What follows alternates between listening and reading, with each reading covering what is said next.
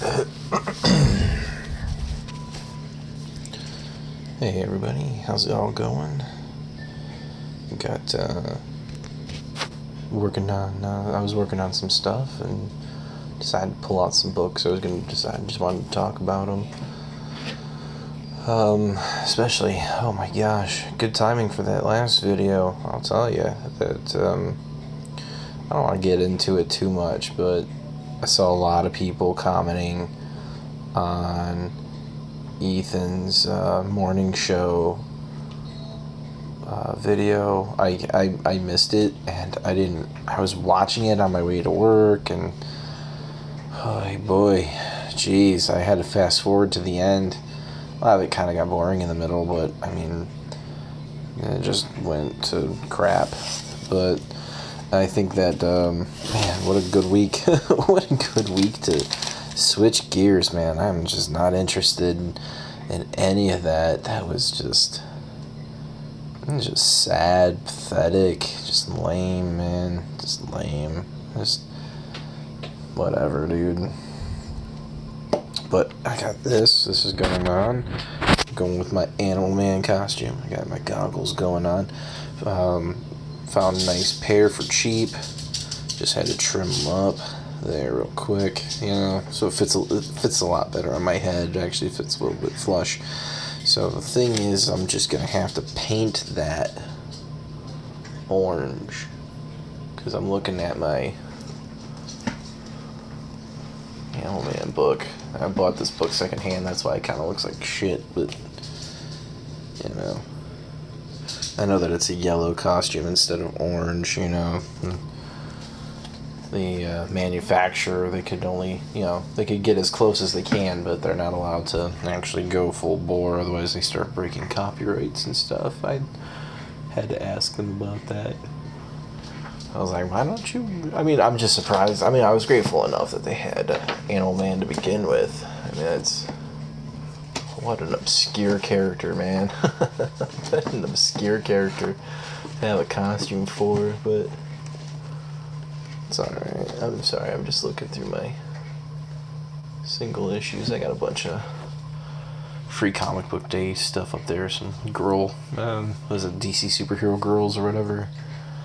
I just decided to bust them out and just start looking. But I grabbed some books. I'm going to sit here and talk a little bit about some stuff. And just talk about one of my favorite heroes. So I'm going to take these books out here in my living room. I'll sit out there and talk. I'm near my baby's room, and she is asleep. That's why I'm kind of talking really soft right now. We just got her to bed. Sorry, I got my finger in the way. Yeah, we just got her to bed. So I don't want to wake her up. I don't want to be responsible for that. So we're gonna tiptoe out here.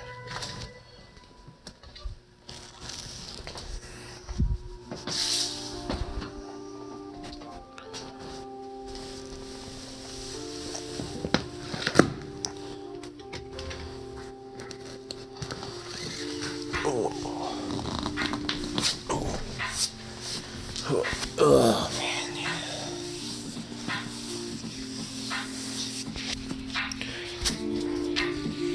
Talk about one of my favorite superheroes, man. I love the Spectre.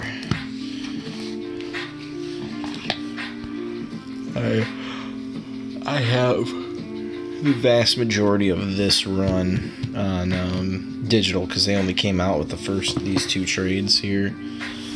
Actually, you know what? As a matter of fact, and I have it secreted away in one of my comic boxes. But I have this right here. I have the issue of that. I believe that's issue 1 of the Spectre, right? I have issue 1.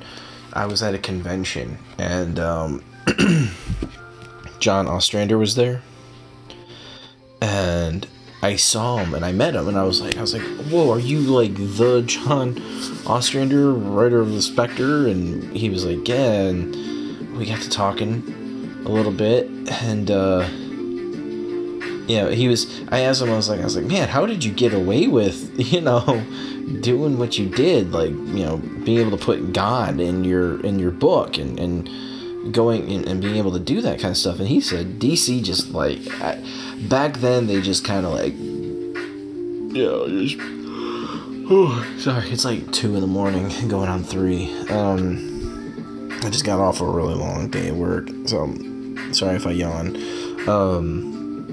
He said that they editorial, they just let you go. They just let just be who you're gonna be.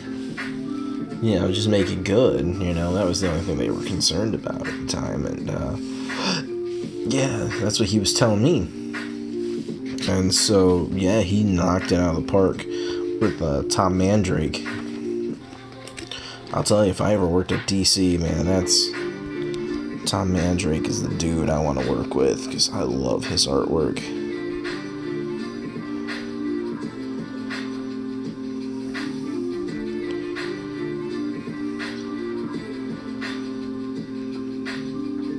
I'm just gonna flip through some of these pages. It's spectacular. Just a spectacular run. Oh my gosh. So anyway, so I went looking for just a Spectre comic with his name on it, and so I started hunting bins, and there was a lot of people. There was some books out there that were selling for $5, $10, whatever. I managed to find this. I don't know if they were. It was like this dude had his own booth. He was just trying to get rid of his old collection. He just had boxes, just boxes and boxes and boxes, just full of books. And he told me, he was like, "Yeah, I have them advertised. Go ahead." So I started digging in, and lo and behold, I found the Spectre. I found the issue with this cover for 50 cents. For 50 cents. I was like, oh man, I gotta get on this. And so I did, man. I got on it. I hunted him back down. I went back into that creator's alley and found him out. I had to wait patiently because some guy, I don't know what this dude, I don't know, is this a common thing to do? But people bring in, if they know somebody's going to be there, a certain creator's going to be there, they bring in, long boxes of nothing but whatever they wrote or drew or whatever, and just have them sign literally every single book in there. Is that, that just seems so, I don't know, over the top to me. I don't know, I could never do it. I'm I don't know, maybe I'm just maybe 5 books, just, be courteous. I don't know. But, this guy had stacks and stacks of Star Wars books and had them sign them all, and I had to wait patiently. Here I am with this book, and he recognized me. He was like, "Wow, you managed to find one, huh?" And I was like, yeah, and he's like, "Cool," and so I handed it to him, and he's getting ready to sign it, and I go, and he's like, "Anywhere you want me to sign it?" And I was like, "You wrote the book, you sign it wherever you want." And so he did. He signed it right here, right across the front. I have it. I'll bust it out here on a later day, just so I can show everybody. What about you guys? What any conventions that you went to that you're just like, man, that was awesome? Just you finally met a creator that you've always wanted to meet, and you had managed to have them autograph for you. So it's kind of a cool feeling. I liked it. Anyway, so I'm not quite done with this one yet. My DC showcase, but good gosh, look at that thing. This thing is thick. Seriously, this thing is thick. This book has got, what's its page count? Oh my gosh. 610. 610 was the last one we looked at. 620. Let's see. I saw 612, 14, 16. Right, 616 pages, and then you got like little bits of, you know, ads in the back.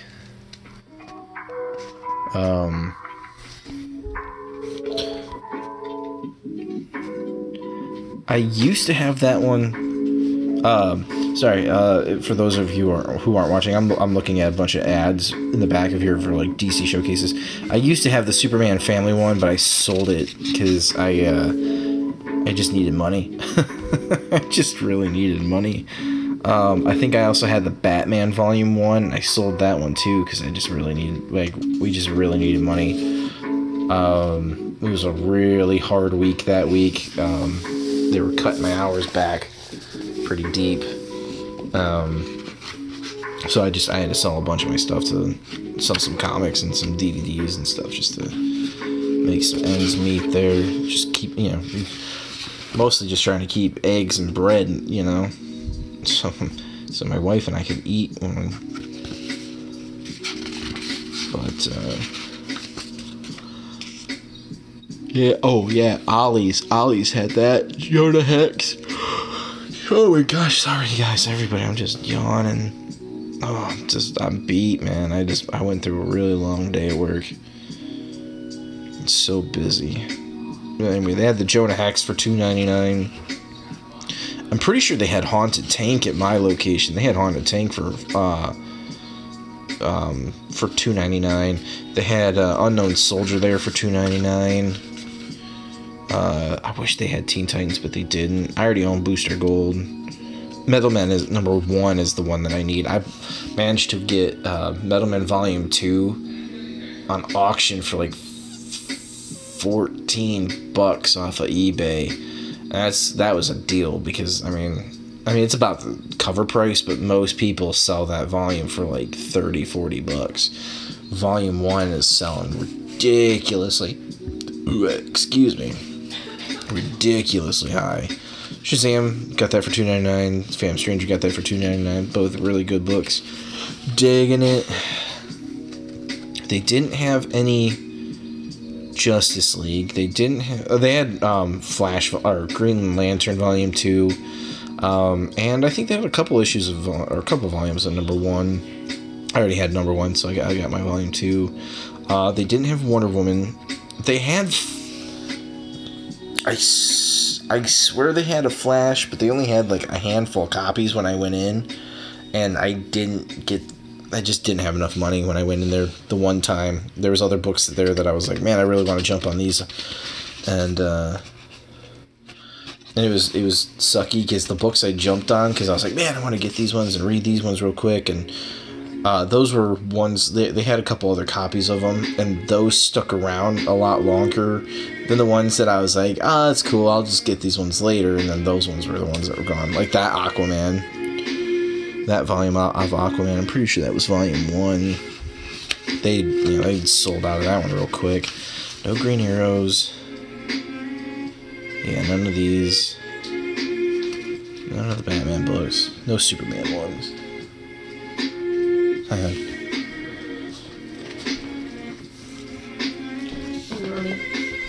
You're fine.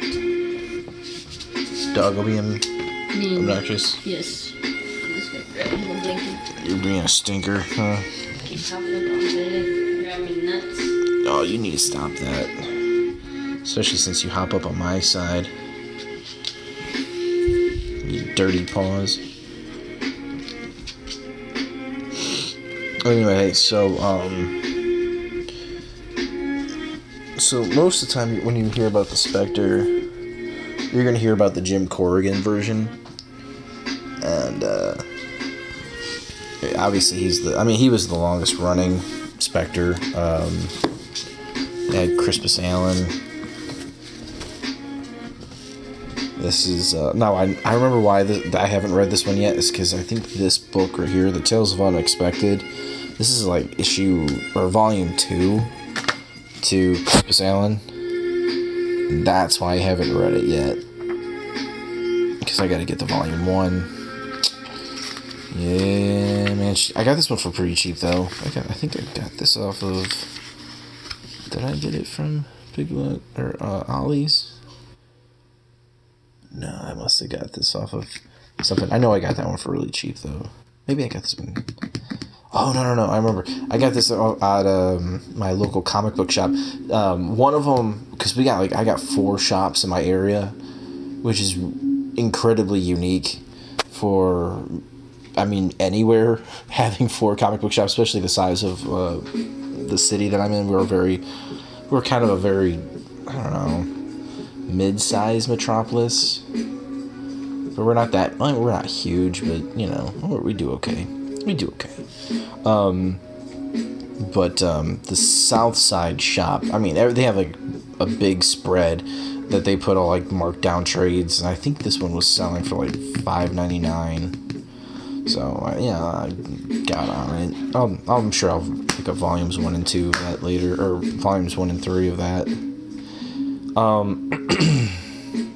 This is I know this isn't. I'm not doing this one like my other videos where I sit in front of the camera in a costume and stuff. I just wanted to do something real laid back, something just kind of chill, man.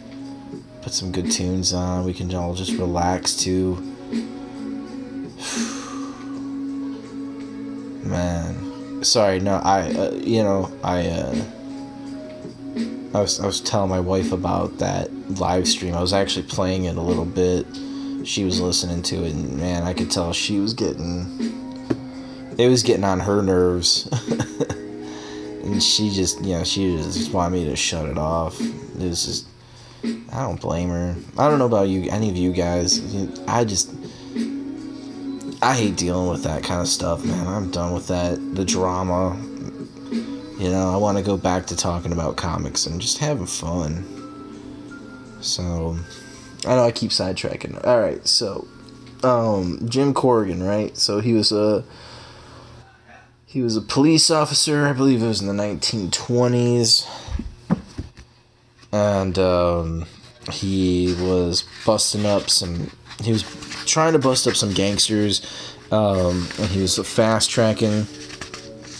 He was on the fast track to do so, and his informant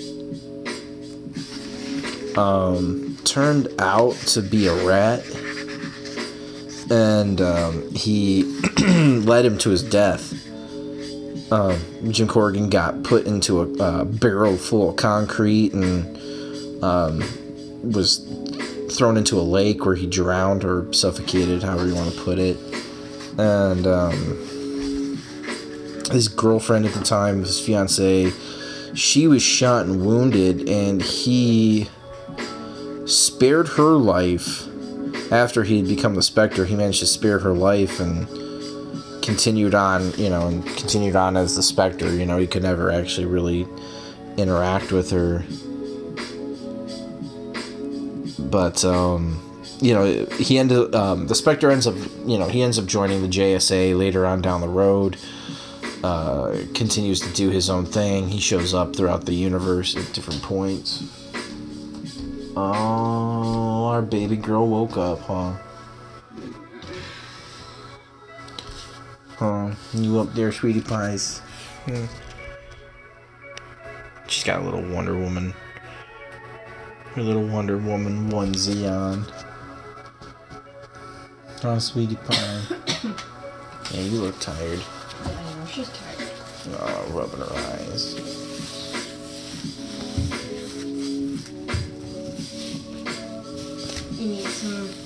You need a midnight snack.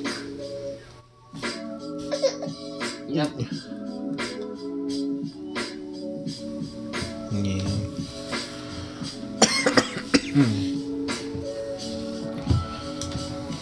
Get that boo juice. That fresh tap. Her home brew.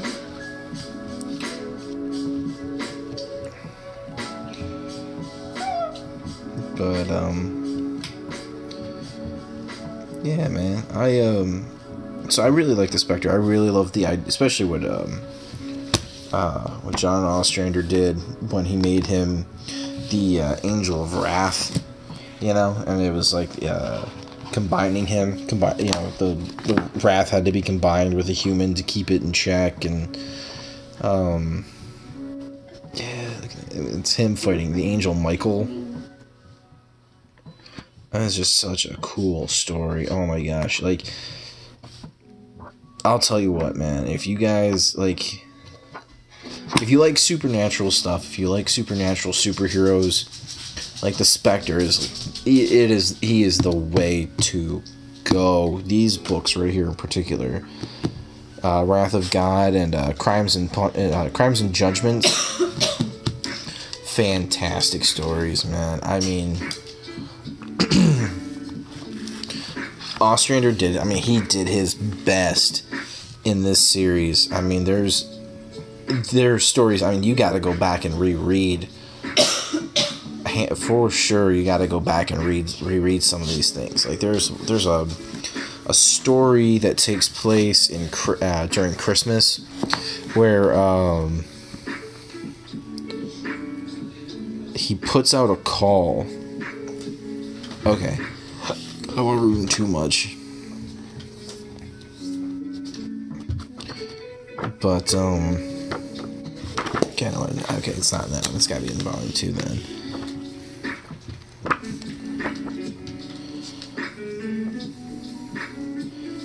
It's after. Oh yeah, he fights Etrigan quite a bit, and Phantom Stranger, Dr. Fate,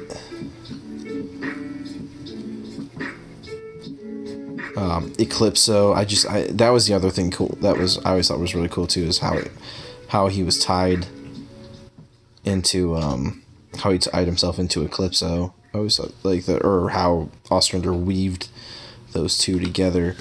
Well, anyway, so there's a story about the Spectre. He's so mad. He just because he just lost somebody, and he's like, he's telling people, if you screw up, I will. I'm out to destroy you. Like, you're gonna die. Like, that's it. No holds barred. Just unleashed.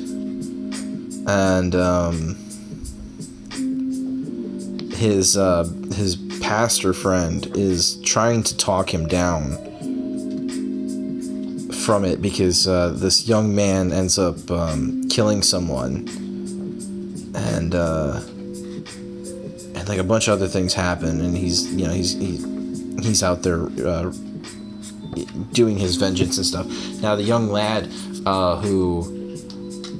who he killed someone, he was supposed to die, or somebody had shot him and he was supposed to die, and then Spectre ends up, in the end, Spectre ends up saving him, due to it being Christmas, and he's like, he realizes that Jesus would have forgiven him for what he had done, and it was just such a good story. I'm sorry, I'm not doing a great job at retelling it. I'm trying to. I know I have it in here. It's one of these.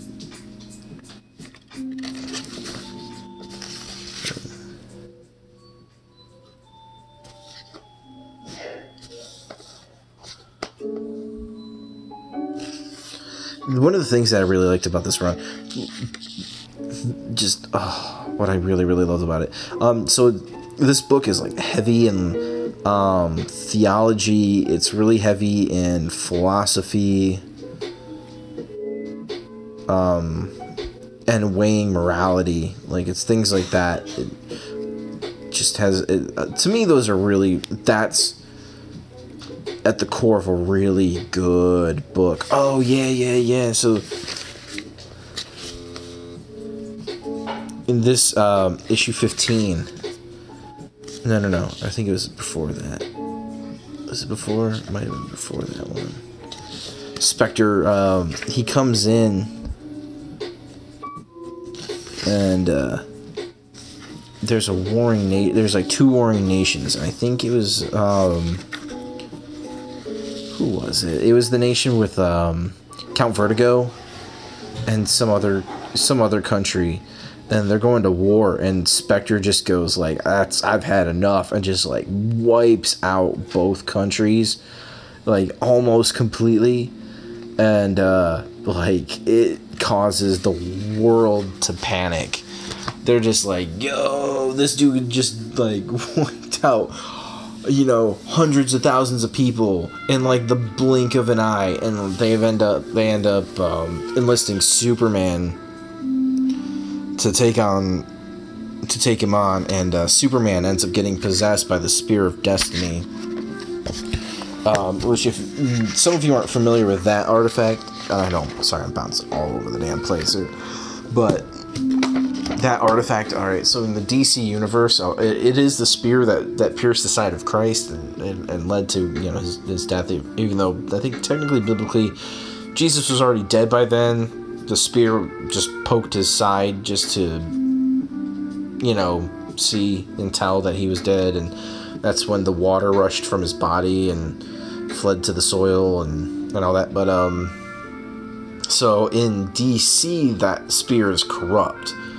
I think it was corrupted by Hitler, if I remember correctly. Like, Hitler did some like occult stuff to it, and so whoever's holding it becomes corrupted by Hitler's madness, and whoever's holding it starts to just go insane and starts becoming power hungry and all this other stuff, and it's a really interesting tool, and I don't think it's shown up yet in New 52. I don't know if it's shown up in Rebirth. I don't think it has yet. I'm pretty positive it hasn't shown up in New 52, because I don't remember seeing anything with it, but it definitely, it's an artifact that showed up just a couple of times in pre-52, but it played a really big part in Spectre, at least in the storyline for that. Man, sorry, I'm a little bit tired, but just feeling the music, man. It's good just to talk about fun stuff, but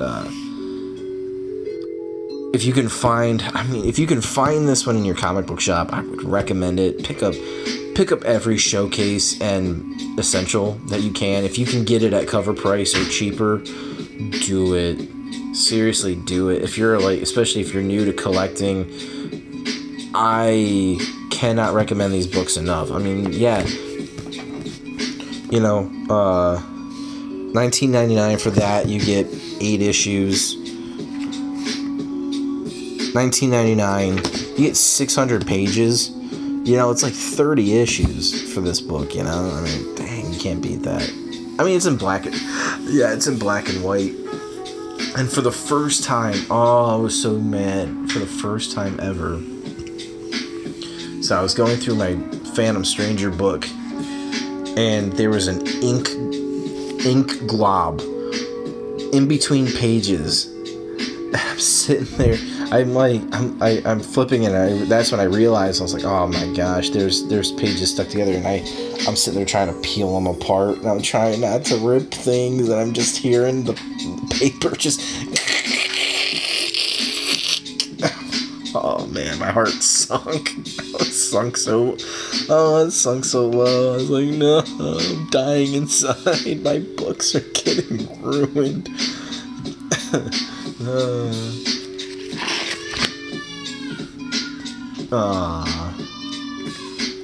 Hear the baby crying.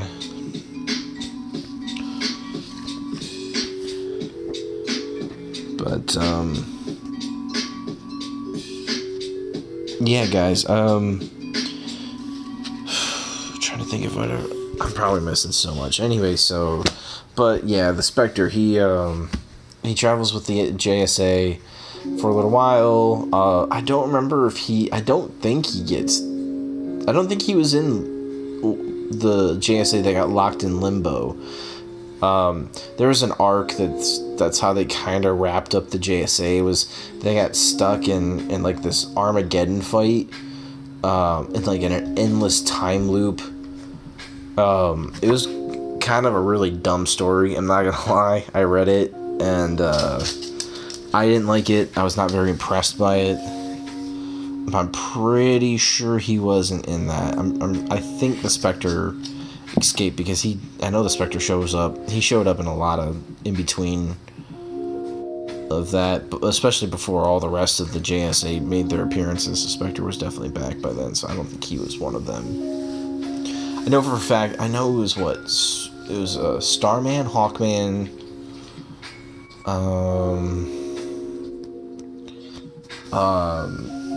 Alan Scott for sure. Was Wildcat? Might be I'm thinking Wildcat was in it too. And I think one of the Black Canaries was.